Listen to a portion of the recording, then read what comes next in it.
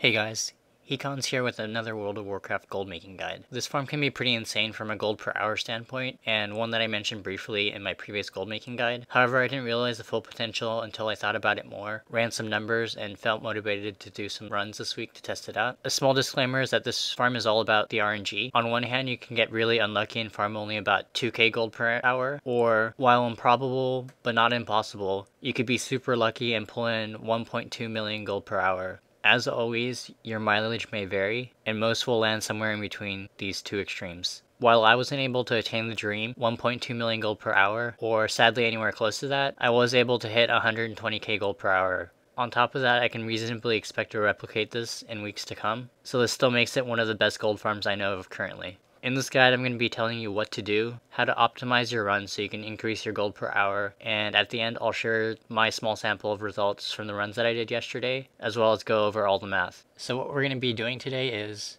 farming the Drudge Ghoul pet from Icecrown Citadel. We're going to be doing this on normal, so if you're trying to farm Invincible or work on Shadowmourne, keep in mind that you want to maybe put that on hold if you plan to do this farm. Okay, so a typical run of ACC takes around 25 minutes. While I don't generally like grinding like this, I thought it might be fun and I managed to muster the energy to do 10 full clears yesterday. Here are the results from those 10 runs. I found that you get around 750 gold per run, average about 1 pet per run, and even managed to get 3 precious Thrivens in those 10 runs that I did. On my realm, with the current price of pets, this equates to around 137.5k gold in about 4 hours, which only works out to around 35k per hour. Not too bad, but not great. So you may be asking, how are we able to hit that 120k gold per hour? Well, as it turns out, you can substantially increase this gold per hour by sharing lockouts. Remember that gold per hour is a rate, so the way you can increase it is to make more gold in that amount of time, or to decrease the amount of time and be more efficient. In this farm, we're only after the Drudge Ghoul. You can kill the bosses up to the Lich King on one character, and then share that lockout with your other characters so they can avoid having to kill the previous bosses. I found that killing the Lich King takes around 5 minutes. So this method is 5 times faster than a full clear, which we already established takes around 25. So if you're not familiar with how to share lockouts, this is how to do it if you're alone. What you want to do is create a group on the toon with a lockout. Make sure to log out actually being in the instance. This is important.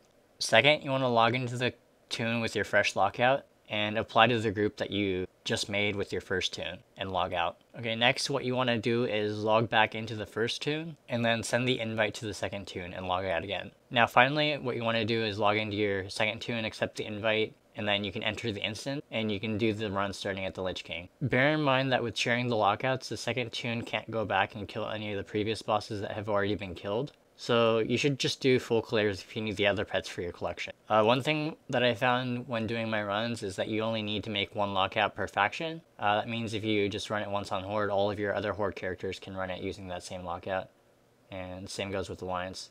Also, remember to go back to your lockout toon and kill the Lich King when you're done running with your other character. I found that doing the aforementioned logout trick yourself makes the run take around 7 minutes, 2 minutes of which are spent with all the logging on and logging off that goes on. But if you can get a friend with a lockout or a second account, you can reduce the time of each run to under 5 minutes because all you have to do is enter the instance, port to the Lich King, and kill him. This means in an hour you can get in about 12 total runs. I managed to do 15 of these runs, skipping to the Lich King with the lockout. On one of my other accounts, I managed to get 2 Drudge Ghouls. The 15 runs works out to about 100 minutes spent, 25 for the first one to get the lockout, and 5 minutes for each subsequent Lich King kill. The Drudge Ghoul is going for around 100k on my server, so that works out to about 120k gold per hour, and 200k actualized gold once I sell the item. While many players may not have a bunch of ults to do this, from a gold per hour standpoint, it should almost be moot. That's because the drop rate of Drudge Ghoul is always going to be the same, and the person with 20 ults is going to spend close to twice the amount of time farming as the person with 10 ults. The only difference that you're going to see is your actualized gold. You're able to generate more gold on a weekly basis since you have more lockouts to use and more chances at that Drudge Ghoul. Lastly, we're going to take the results of my 25 runs and try to determine how profitable it can be on your realm. The 25 runs I did is a relatively small sample size, but it provides enough insight into the drops so we can make a rough estimation. If you plan to do a full clear, it's going to take you about 25 minutes per run. I averaged about 1 non-Drudge Ghoul pet per run, which leads me to believe that the drop rate is around 25%. You can express this on a per run basis by adding up the price of all 4 non-Drudge Ghoul pets, then dividing by 4.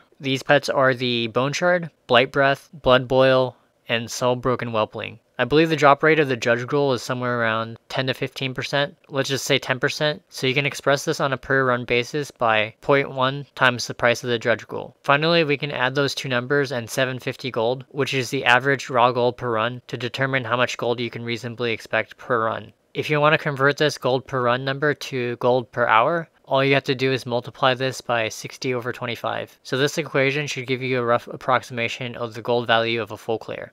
The math with the lockout method is much simpler since we only have to worry about one drop. Again, we can express the 10% drop rate for a Dredge Ghoul on a per run basis by 0.1 times the price of the Dredge Ghoul. Since the Lich King drops about 35 raw gold and about 45 gold worth of items on 10-man normal, we can add 80 gold to this. This will give you the expected gold per run. If you want to convert this to gold per hour basis, all you have to do is take that number and multiply it by 60 over x, where x is the number of minutes it takes you to do each run. Keep in mind that you usually have to do one full clear once per week for the lockout, and you will need to account for this in your math. If you run a bunch of ults using this method, it should become negligible, so you can pretty much ignore it. In closing, a few additional points to maximize your gold from these sales. I mentioned this in my previous gold making guide, but remember that if prices of pets aren't favorable on your realm and you're farming these to buy tokens, then you can just create the pets and try to sell them on realms where the prices are substantially higher than yours. Personally, I feel like I have enough gold already on my main realm, so I plan to send these pets to others where I have tunes and need gold. The Judge Ghouls have a relatively low drop rate, are quick and easy to farm, and sell for a ton, so I plan to milk this while it lasts, and I urge you all to do the same. As always, thank you very much for watching, and please like, comment, and subscribe. Late.